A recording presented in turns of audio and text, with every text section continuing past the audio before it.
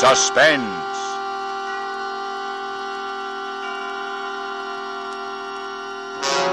Radio's outstanding theater of thrills bring you an hour, a full 60 minutes of Suspense.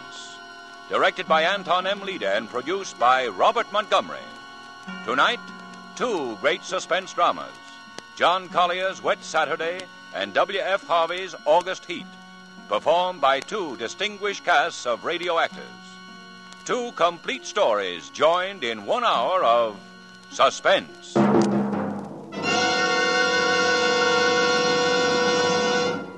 This is Robert Montgomery with a forecast, a weather forecast.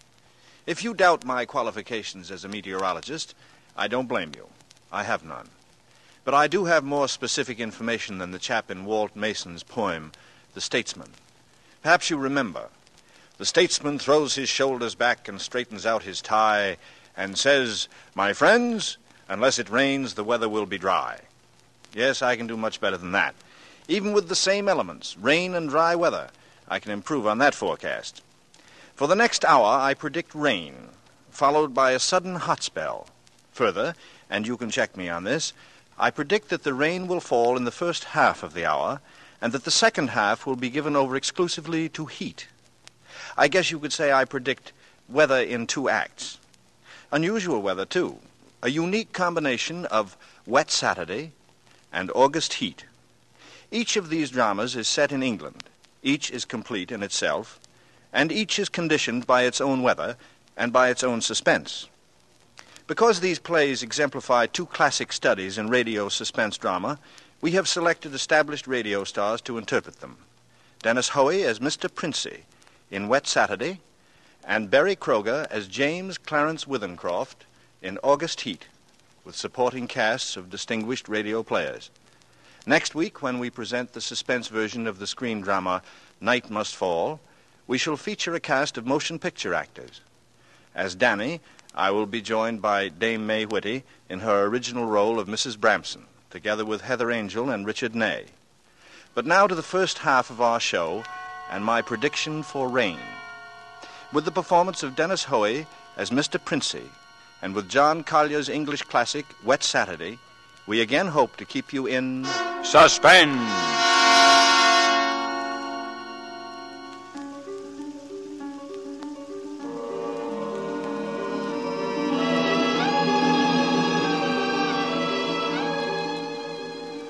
On this rainy afternoon, we should like you to meet the Princey family and their visitor. They are, of course, at home. Mrs. Princey, daughter Millicent, George, the son and heir, sprawled on a couch, and finally Mr. Princey, biting on a dry pipe. Their living room is dull and overstuffed. Rain beats at the windows. They are any middle-class family at home on a wet day, except for one small item. As you sit with them in the living room, you can see, through the door to the sun porch, a pair of man's feet, encased in black boots. They look like the feet of a curate. There is a tenseness in the room. The air is charged with excitement, but the feet are very still.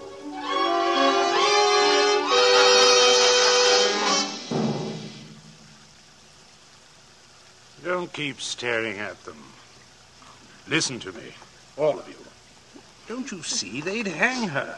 That's what they'd do, they'd hang her. Oh, Fred, it's too awful. Awful, it's catastrophic. A supposedly sweet, gentle, intelligent girl. Respected. Loved by the whole village doing a thing like this. Think of the publicity, the disgrace. Do you think I'm going to resign from the bench, the vestry, sell out, live in some foggy hotel abroad? Oh, no. No, I'll kill myself. I will. Don't be a fool. Any more than you have been, the governor means. Be quiet. It wouldn't be so bad if it were you, George. Everybody in the village knows you're not responsible. George. Yeah? Get off that couch. Sit up on your spine. You might be of a little use here, if you could think. Oh, but I say, Governor, this isn't my funeral. Shut up. As As long as I can remember, George, you've been a trial and a tribulation to me. I can't stand it. I can't stand it. You've got to stand it, my dear. And keep that hysterical note out of your voice. Do you hear? Yes. We are talking about the weather. Now, George. George, if he fell down the old well, say, striking his head several times, what about him, I really don't know, Governor. What about? Don't be an ass. I'm asking you to think. He'd have had to hit the side several times, 30 or 40 feet. And at all the correct angles. No, I'm afraid not. I'm afraid not.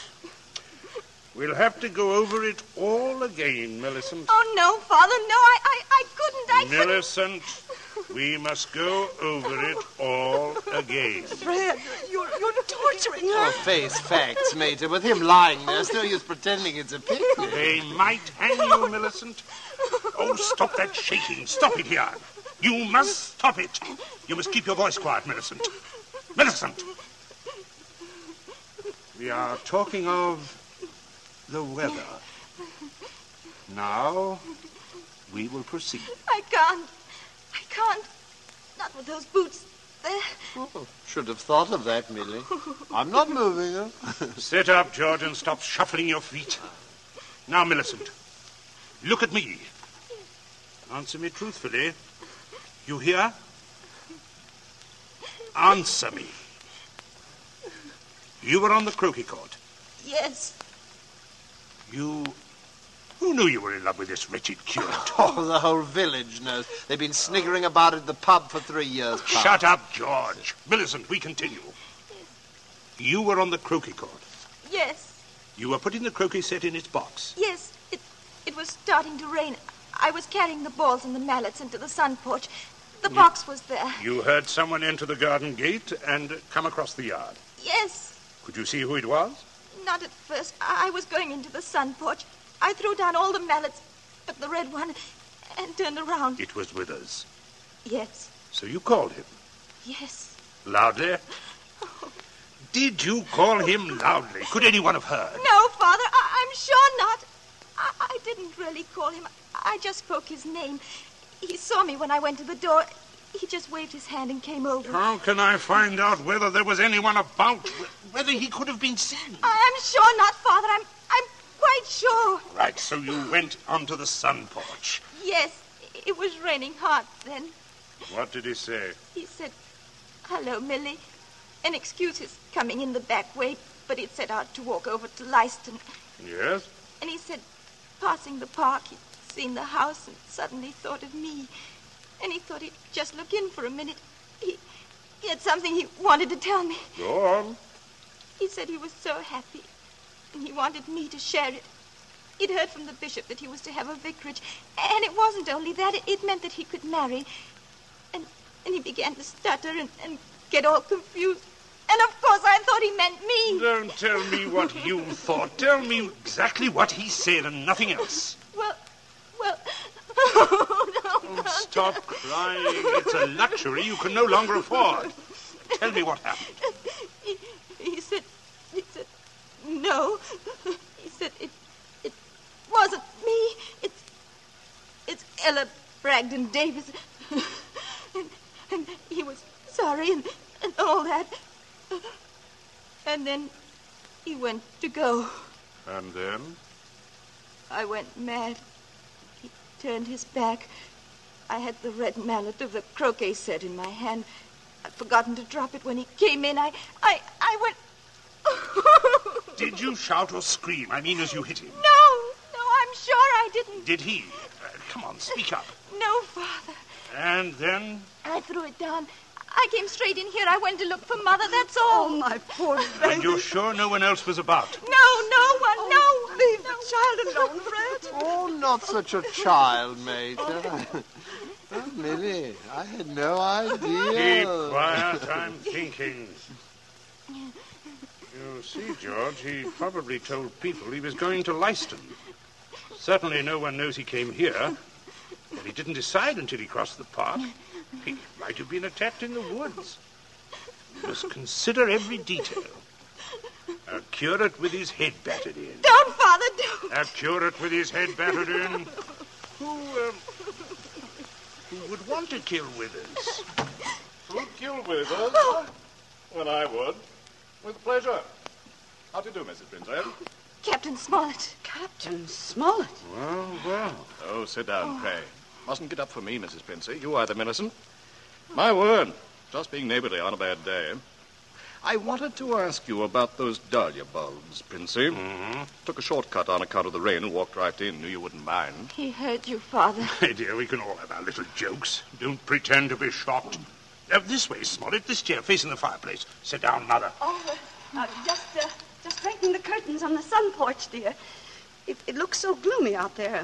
Might as well shut the rain out. Yeah. We were just talking about a little theoretical parson killing, Smollett. Young people these days like thrillers. And, Parsonicide. Justifiable parsonicide. Have you heard about Ella Bragdon Davis? I shall be most properly laughed at. Why? Where should you be laughed at, Smollett? Oh, had a shot in that direction myself. Yes. She half said yes, too. Hadn't you heard? She told most people. Now it'll look as though I got turned down for a white rat and a dog collar. Too bad. Oh, well. Fortune of war, you know. Yes, fortunes of war. Odd how it happens, isn't it? Sit down, Smollett. Mother, Millicent, console Captain Smollett with your best light conversation. George and I have something to look at outside. This rain, you know, bad, very bad. Come on, George, come on. Governor, right. Perhaps we'll leave raincoat. Oh, no, I don't think so. Just make yourself at home, Smollett. Make yourself at home. A cigarette, Captain Smollett? Yes, thank you. Thank you. Nasty day, they're going out. It's something about the old well, just off the sun porch door, you know. This terrible sudden weather seemed to have loosened some of the stones. Too bad. Dash too bad. Spoils the tennis and croquet. I mean, a day like this. Doesn't it, Minnie? Yes, it does. She was practicing out in the croquet quite earlier. But do pull your chair up near the fire, Captain.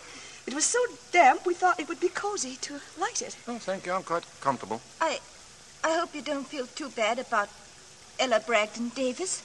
Well, can't always win, you know. Can't understand, though, what you women see in these bloodless clerics. Oh, I always thought Mr. Withers is a very charming man. Oh, yes, quite agree. But why should anyone want to marry him? You wouldn't want to marry him, would you, Minnie? Not now. That is, I used... Oh, no, of course not. Smollett? Yes? Princey? Oh, good Lord, man. You do come in on a fellow sudden, eh? Yes, sir, I did. Oh, don't mind this old double-barrel shotgun. Been working on it. Smollett, may I have your attention for a minute? There's something on the sun porch I'd like to show you. Yes. Yes, of course. Smollett, George and I went out to see if we could shoot some rats, which have been driven out of the old well by the high water. Afraid they might get into the house, you know. Now, you must listen to me very carefully. Very carefully. Or you will be shot. By accident. Princey, what's gotten into you? Well, you heard me ask as you came in who would kill Withers. You also heard Millicent make a comment. An unguarded comment. Well, what of it? Very little.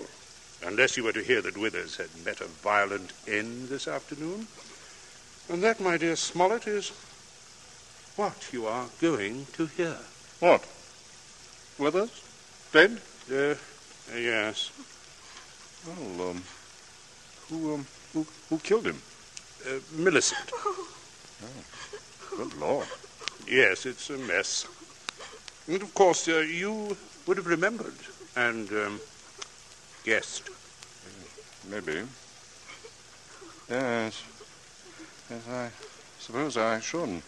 Therefore, you constitute a problem. Yes, Why did she kill him? It's one of those disgusting things, you know. Pitiable, too. She deluded herself that he was in love with her. Good heavens. Minnie? Ah. Yes, of course, I see. He told her about the Davis girl. Ella Brandon Davis. I understand. I've no wish, as you will comprehend, that you should be proved either a lunatic or a murderess. I could hardly go on living here after that. Besides, I'm rather fond of Millie. Correct. On the other hand, you know about it. Yes, I see. That, makes me a problem. Mm-hmm. You're, wondering if I could keep my mouth shut if I promised. I'm wondering if I could believe you. But, if I promised. If things went smoothly, yes. But not if there was any sort of suspicion, any questioning. You would be afraid of being an accessory. I don't know. I do. What are we going to do? Well, I can't see anything else. You would, never be fool enough to do me in. Can't get rid of two corpses, you know. I regard that as a better risk than the other. Could be an accident, you know, or you and Withers could both disappear. There are possibilities in that. Oh, see here, you can't... I can, but there may be a way out. There is, Smollett. You gave it to me yourself. I did? Mm-hmm. What? You said you would kill Withers. You have a motive. Oh, look here, I was joking. Listen, Smollett. I can't trust you. You must trust me. Else I will kill you now in the next minute. I mean that.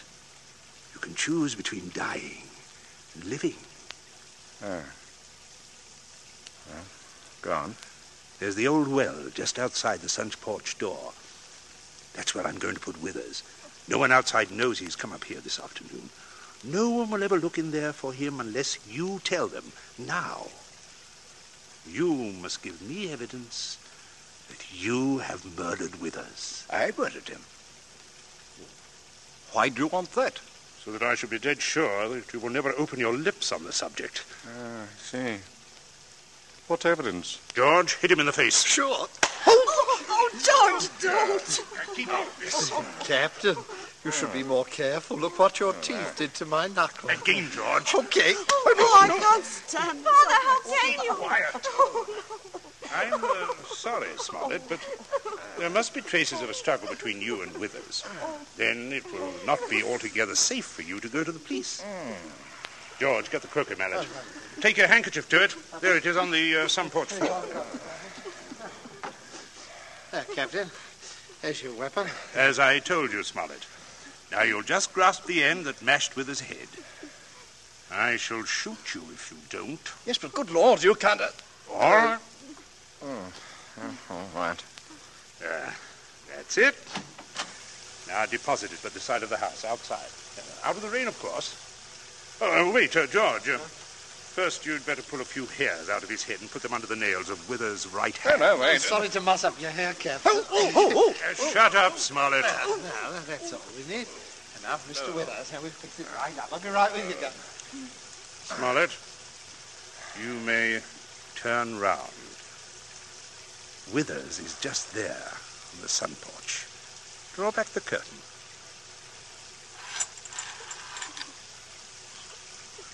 Good Lord. Yes, messy. Now, you, Smollett, you've just got to drag him through the door and dump him in the old well. Just beyond the door, Captain. I won't touch... All right, stand aside, out of range, George. Any place where I want this shot to go, only one place. Oh, Father, Keep quiet. Keep out of this. My aim is none too sure. No, wait a minute. Wait a minute. I propose. That's better, Smollett. Much better. Go on now. Go ahead. You'll have to take him outside. By the shoulders, what to do, Captain. Keep quiet, George. Go on, Smollett. Go on. You've seen a dead man before. Drag him. Drag him. Right. There we go. I'll just hold the gun here to make sure everything goes all right. Oh, come away from the window, dear. Don't look. Captain, Father, Oh, your father is a very resourceful man, Millicent.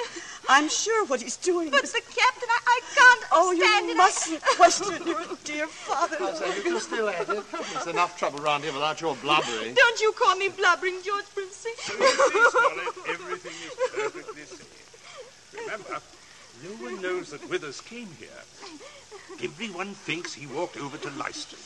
That's 5 miles of country to search. They'll never look in our well. Do you see how safe it is? I guess so. Good heavens, man, you're dripping wet. Why didn't you slip on your raincoat? Tea ready, my dear? In just a minute, dear. I'll wait for Bridget. Exactly what you need, Smollett, a cup of tea. Best thing in the world to ward off a cold. Sit down, won't you? Sit down. Oh, don't mind getting the chair wet. Thank you. A cigarette? Help yourself. I stick to my pipe. Funny how you get attached to them. My wife always says, See, Mrs. Princey, everything's hot, Mum. Oh, yes, Bridget. Put the tray in front of me. Here on the table. That's I it. say, Captain, you've cut your lip.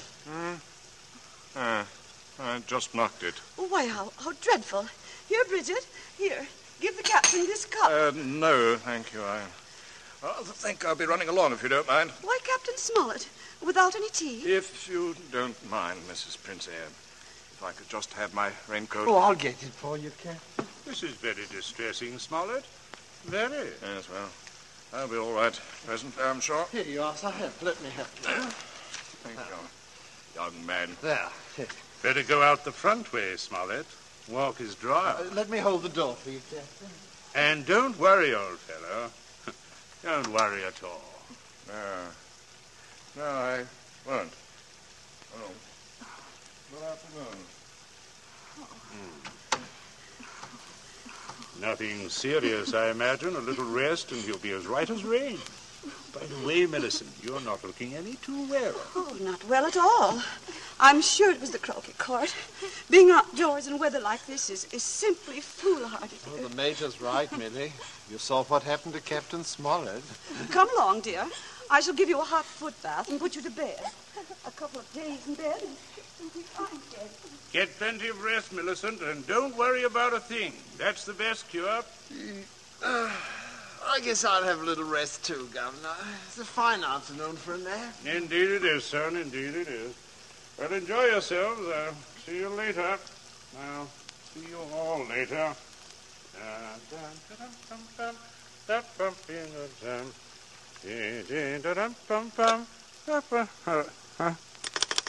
Hello? Your number, please.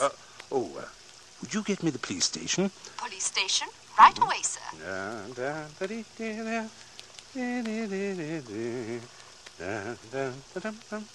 Police headquarters, Sergeant Yancey speaking. Oh, hello, Sergeant. This is Princey of Abbott's Road. I believe you know me. Indeed I do, Mr. Princey. Sergeant, a rather horrible thing has just occurred. Quite extraordinary. Murder, in fact. Murder? Mm-hmm. I'm afraid it looks rather bad for a close friend of ours, unfortunately. We saw him do it. I think you'd better send someone over right away. Our man should be there right about now, Mr. Princey. I beg your pardon? I say our man should be there now. Constable Martin has his post right below your house there. I just rang him. Seems Captain Smollett was with him. Captain Smollett? He reported some rather queer goings-on at your place, but I certainly didn't understand it was murder. Now, just don't touch anything, Mr. Princey, and don't worry. Don't worry at all. No. I won't, Sergeant. Thank you.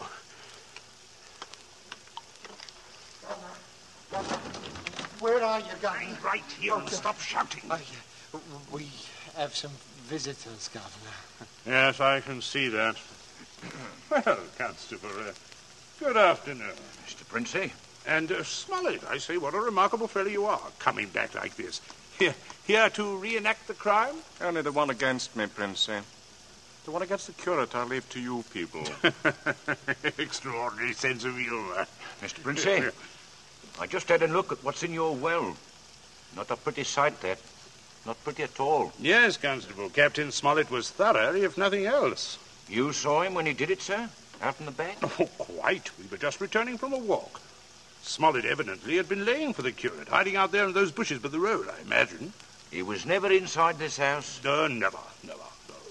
And you say, Captain? I say that while I was inside this house, a guest of the family, I was coerced into dragging the curate's body outside and dumping it into the well. Well, there we are. No, not entirely, Constable. I'll just remove my raincoat.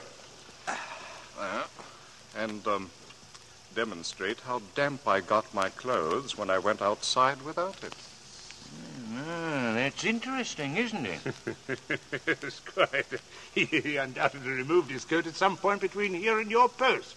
I might as well tell you that his weapon, a red croquet mallet, is out by the side of the house. I shouldn't be at all surprised, but you might find his fingerprints all over it. All over the end of the mallet, Constable. The end that mashed Wither's head. Not the end I'd have to grasp in order to do the mashing. Governor. That's a decent try, Smollett, but it won't work. There must be other evidences, Constable. You'll undoubtedly find them when you examine the body. He means my hair under Wither's fingernails. Well, sir, you know, I happened to notice something when young George there opened the door for me. If you'll look carefully, I believe you'll find a few of my precious hairs under his nails, too. What are you trying to suggest? Constable, this is an utter waste of time.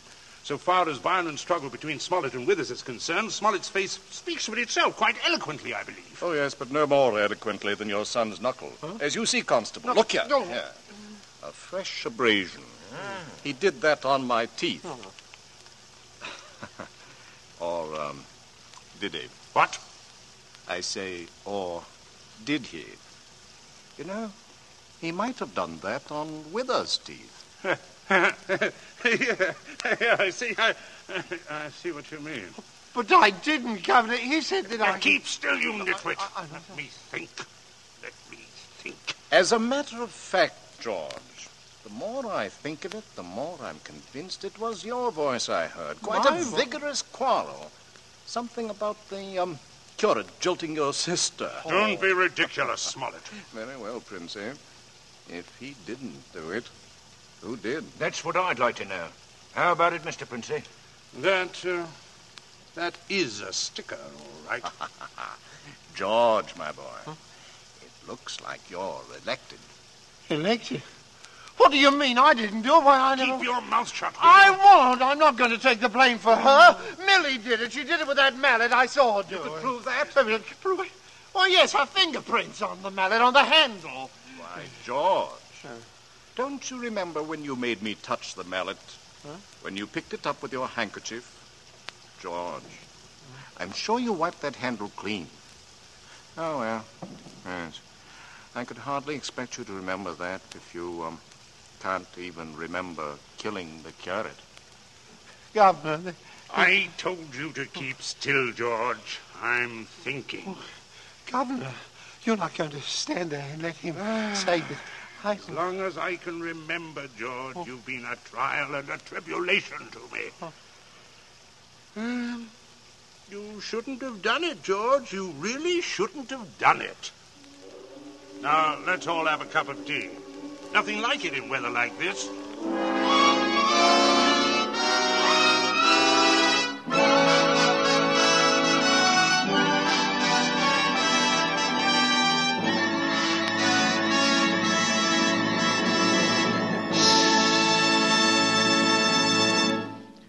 So ends Wet Saturday, the first of 2 half-hour stories combining dramatic weather and dramatic suspense.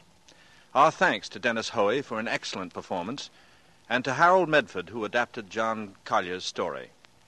True to our prediction, we will return in a moment with August Heat, a second study in suspense.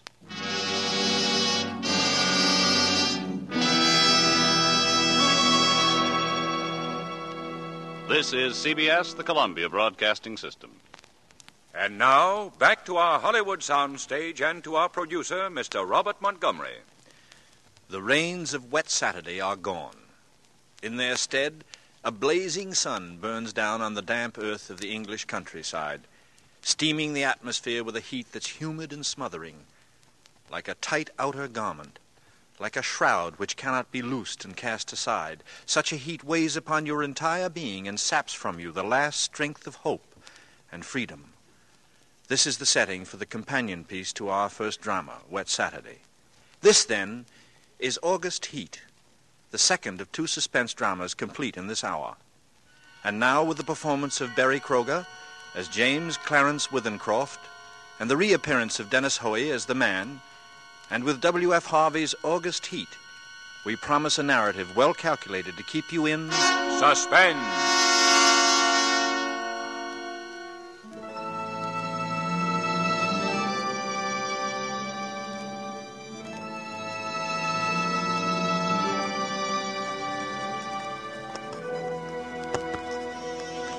Fenistone Road, Clapham, August 20, 1947.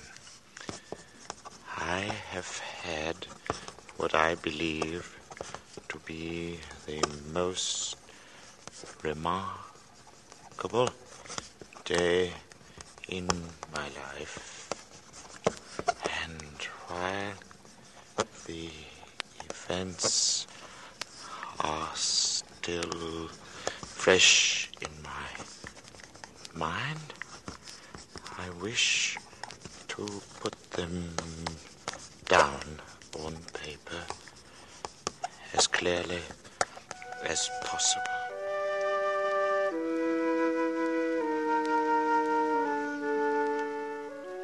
Let me say at the outset that my name is James Clarence Withencroft. You must remember that in order to have the full implication of my story. James Clarence Withencroft. I'm 35 years old, in perfect health, never having known a day's illness. By profession, I'm an artist. Not a very successful one, but I earn enough money by my black and white work to satisfy my necessary wants. My only near relative, sister, died 5 years ago, so that there is no one in particular to whom I address this manuscript. Only you, who might by chance read it someday. For, because of the peculiar circumstance about which you will soon hear, I have the strong premonition that I shall never live to tell anyone about it.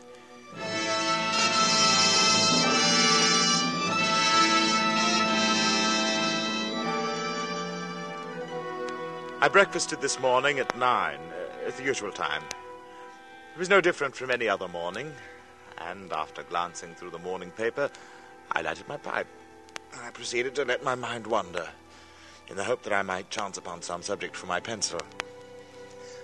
The room, though door and window were open, was oppressively hot, and I just made up my mind that the coolest and most comfortable place in the neighborhood would be the deep end of the public swimming bath, when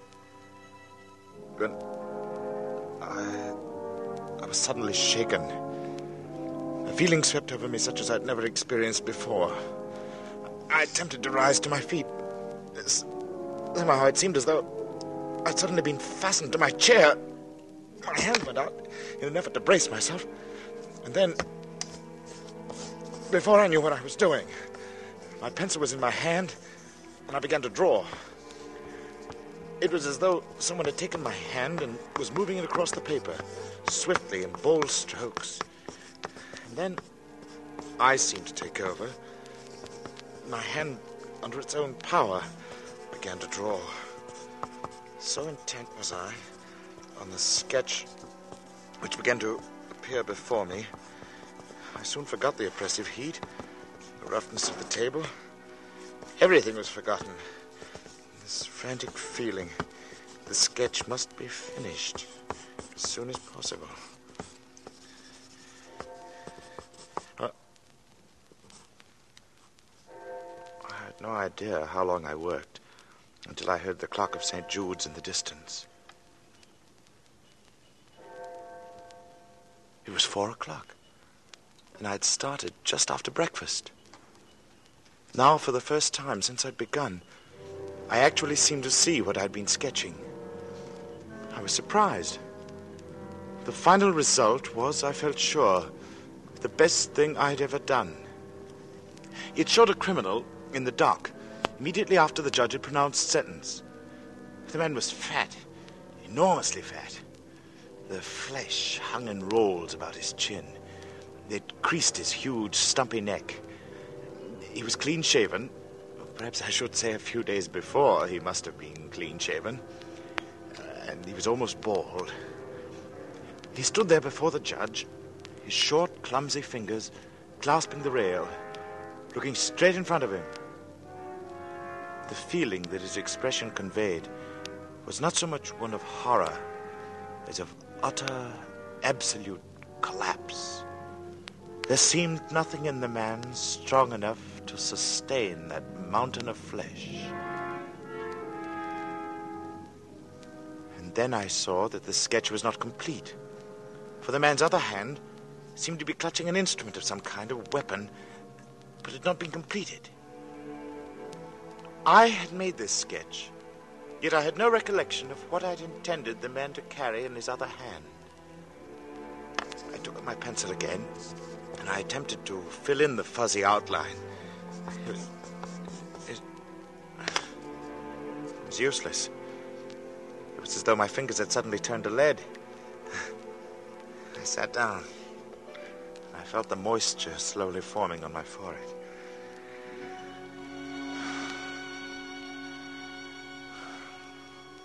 And I was conscious of the oppressive heat again. And then I knew that there would be no finishing of the sketch. At any rate, not for the moment. So, I rolled up the sketch, and without quite knowing why, I placed it in my pocket. In spite of my peculiar inspiration, I was filled with the rare sense of happiness which the knowledge of a good thing well done gives.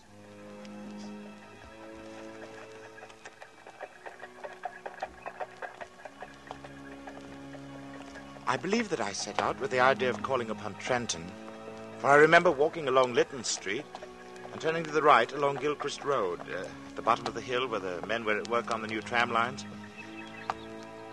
From there onward, I've only the vaguest recollection of where I went. Through parks, along crowded streets, always fully conscious of the awful heat that came up from the dusty asphalt pavement as an almost palpable wave. And I remember, too, the hollow sound of my footsteps as I moved along. Although walking aimlessly, I somehow knew that there was a goal, something to which I was drawn.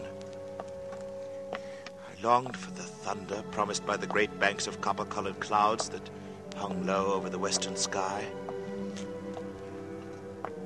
I must have walked 5 or 6 miles. I've really no idea how far I walked, when a small boy roused me from my reverie. Got the time, mister? 20 minutes to 7. Thanks. Hot, isn't it? Yes. When he left me, I began to take stock of my bearings. I found myself standing before a gate that led into a yard bordered by a strip of thirsty earth. There were flowers, purple stock and scarlet geranium, and great numbers of bees droned over them. I stood looking down at them a moment. And then for some reason I looked up. Over the entrance to the place, there was a board with the inscription, Charles Atkinson, monumental mason worker, in English and Italian marbles.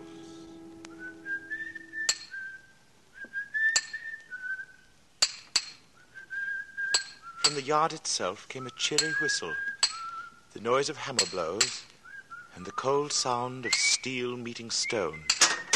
A sudden impulse made me enter, and I went in the direction of the noise. There was a man sitting with his back towards me. He was busy at work on a slab of curiously veined marble. He was not conscious of my presence as I stood there watching him for some time. Then, without turning, his hammer stopped in midair as he was about to bring it down on his chisel. He looked up, And then he held his position a moment before turning. But I knew that he was aware of my presence. And when he turned, I saw his face. It was, although I had never seen him before, it was the face of the man I'd been drawing.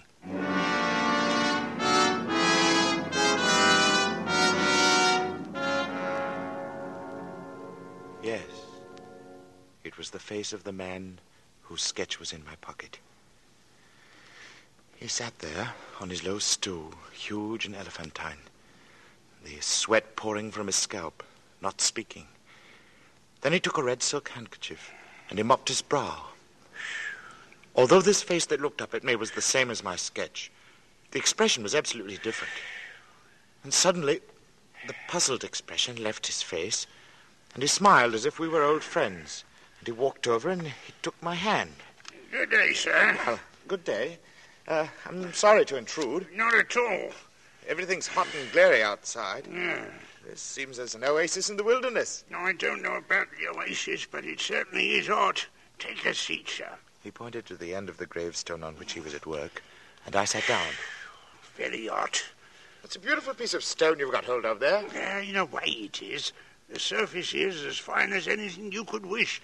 But there's a big flaw at the back, though I don't expect you'd ever notice it. I shouldn't think so. I could never really make a good job of a bit of marble like this. It'd be all right in the summer like now. I wouldn't mind the blasted heat. But wait till the winter comes. Winter? Yes, there's nothing like a bit of frost to find out the weak points in stone. Gravestone, you see. Oh, I see. Then what's this one for? Well, you'd hardly believe me if I was to tell you it's for exhibition. But it's the truth. Artists have exhibitions, so do grocers and butchers. Well, we as 'em do. All the latest little headstones, you know. He went on to talk of marbles. Which sort of marble best withstood wind and rain, and which were easiest to work. Then of his garden and a new sort of carnation he'd bought.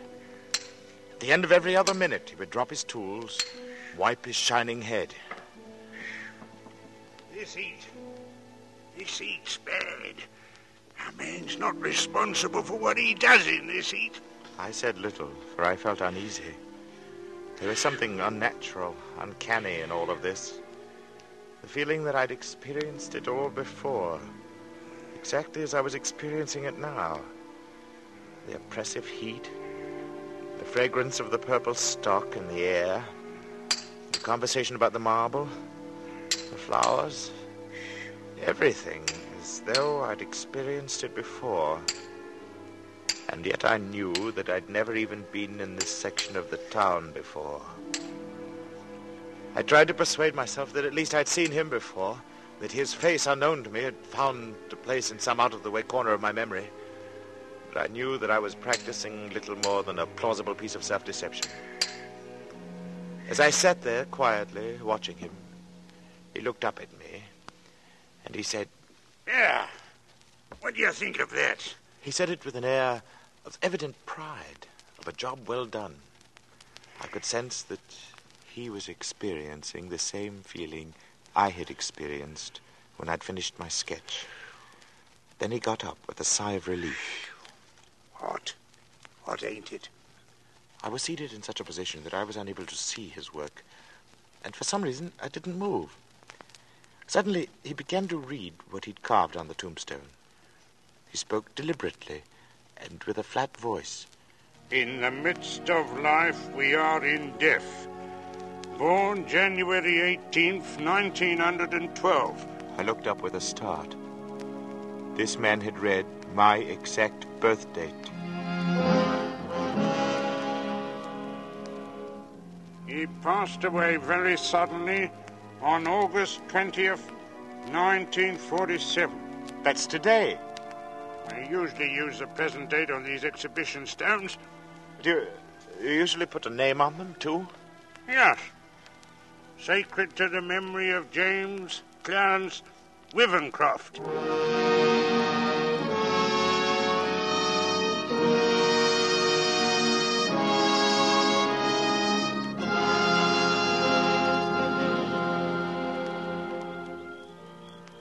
I just sat there in silence.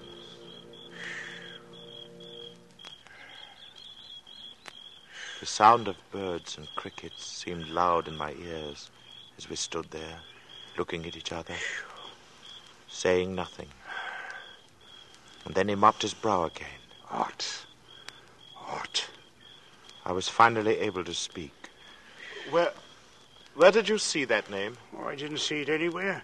I wanted some name, and I put down the first one that came into me head.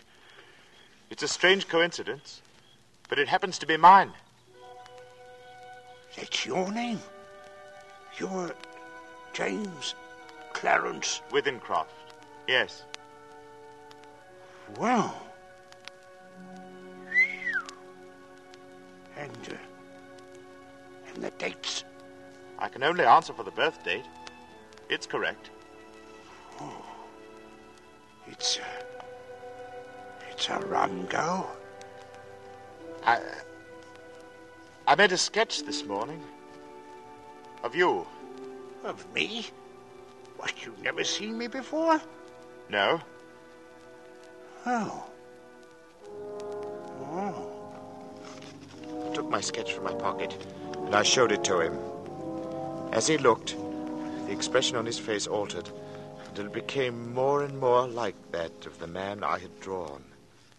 It was only the day before yesterday that I told Maria there was no such things as ghosts. Neither of us had seen a ghost, but I knew what he meant. Then I spoke to him. You probably heard my name someplace. Yes. You must have seen me somewhere and forgotten it, eh? Yes. Yeah, were you at Clacton-on-Sea last July? No. No, I've never been to Clacton in my life. Oh. Then we were silent for some time again. And we stood there, looking at one another, and at the two dates on the gravestone. And the birth one was right, and the other was today. Come inside and have some supper.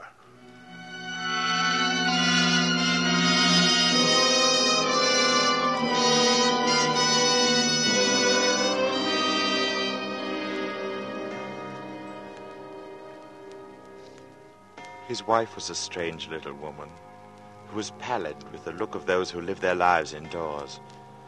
Her husband introduced me as a friend of his who was an artist, and informed her that I was staying to supper.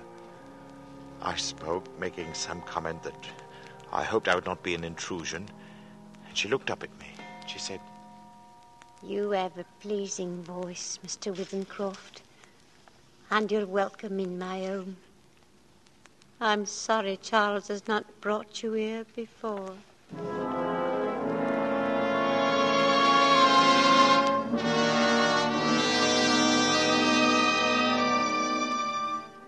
Very little was said during the meal, and after the sardines and watercress had been removed, she walked over to a cupboard. She took down a thin black book, and as she handed it to me, she spoke. Would you read aloud, Mr. Withencroft? Puzzled, I looked down at the book which she'd opened and placed before me. It was a very tiny book. The Prophet, it was called, by an author unknown to me, with a strange Eastern name, Khalil Gibran. And my eyes fell across the page, and suddenly I was reading aloud, as she'd asked me to. Then Almitra spoke, saying, We would ask now of death. And he said, You would know the secret of death. But how shall you find it, unless you seek it in the heart of life? The owl, whose night-bound eyes are blind unto the day, cannot unveil the mystery of light. If you would indeed behold the spirit of death, open your heart wide unto the body of life. For life and death are one, even as the river and the sea are one. In the depth of your hopes and desires lies your silent knowledge of the beyond. And like seeds dreaming beneath the snow, your heart dreams of spring.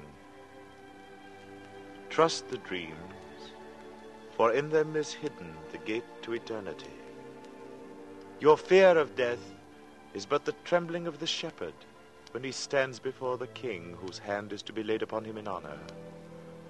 Is the shepherd not joyful beneath his trembling that he shall wear the mark of the king? Yet is he not more mindful of his trembling? For what is it to die but to stand naked in the wind and to melt into the sun? And what is it to cease breathing but to free the breath from its restless tides, that it may rise and expand and seek God unencumbered? Only when you drink from the river of silence shall you indeed sing. And when you have reached the mountain top, then you shall begin to climb. And when the earth shall claim your limbs, then shall you truly dance.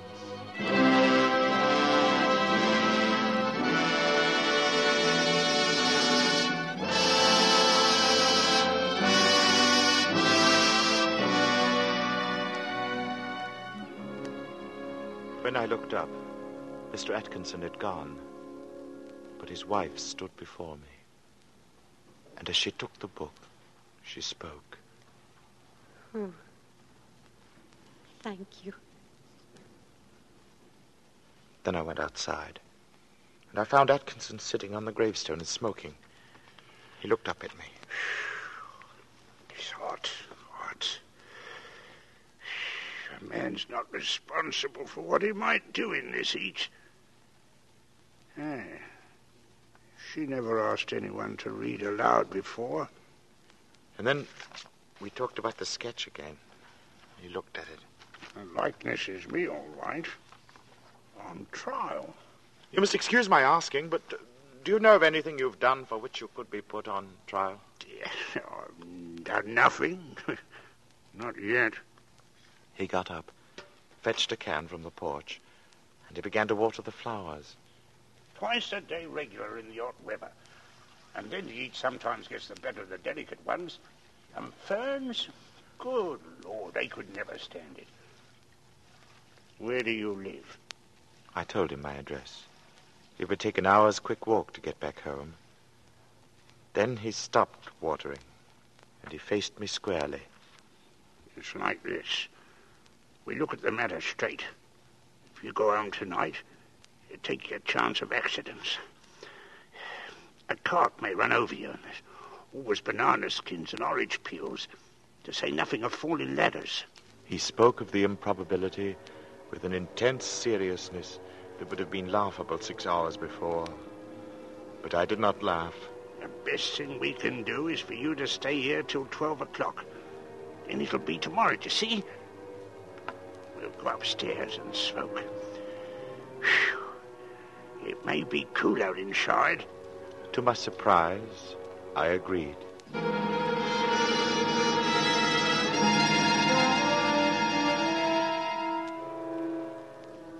We are sitting in a long, low room beneath the eaves.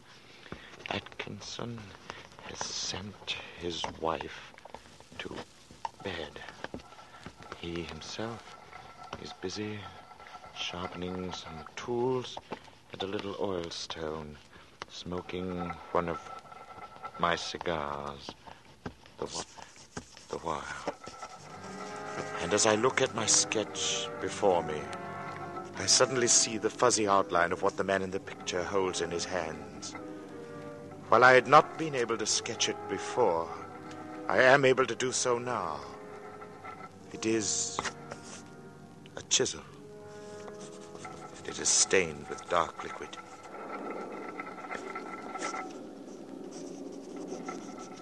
The sketch is completed now. The air seems charged with thunder, and I hear it in the distance. It is ominous, but it carries the hope of rain. Perhaps this damnable heat will be broken soon, and the day will soon be over. It is close to 12. In seconds, the day will be over. I am writing this at a shaky table before the open window. The leg is cracked, and Atkinson, who seems a handyman with his tools, is going to mend it as soon as he has finished putting an edge on his chisel. There. It is 12.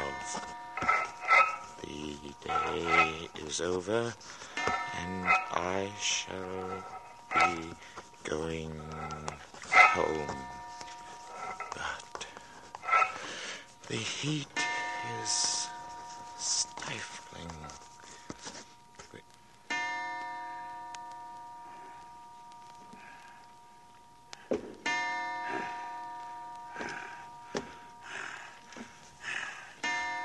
This heat is enough to send a man mad.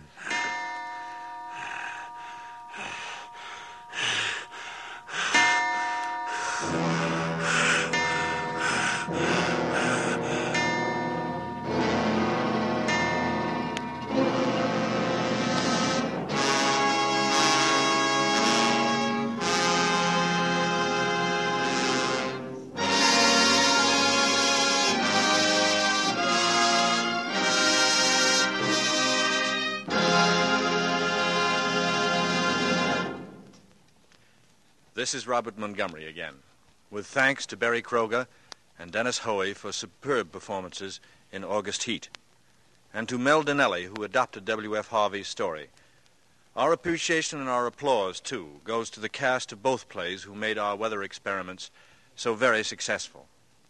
Next week, we'll turn a full hour's attention again to the English scene and to Emlyn Williams' great play, Night Must Fall.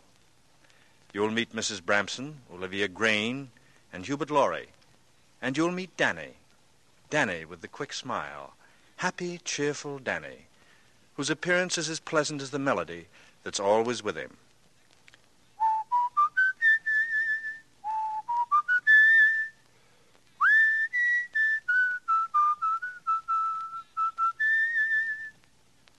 Mighty like a rose. That's Danny. Yes, that's Danny. Next week, with Dame May Whitty, Heather Angel, Richard Ney, and myself, and with Night Must Fall, we'll again hope to keep you in suspense. Good night. Mr. Montgomery may currently be seen in the Universal International production Ride the Pink Horse. Wet Saturday by John Collier was adapted for suspense by Harold Medford. August Heat by W.F. Harvey was adapted for suspense by Mel Dinelli.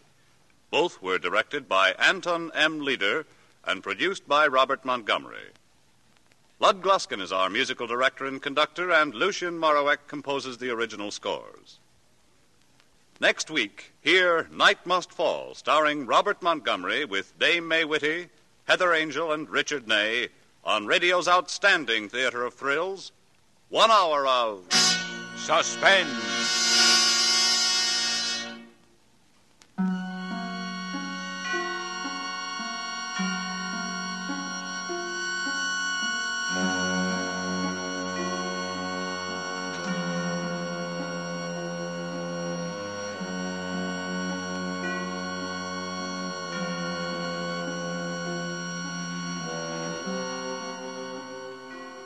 A program you won't want to miss. That's Report Card, the next production of the famed CBS documentary unit.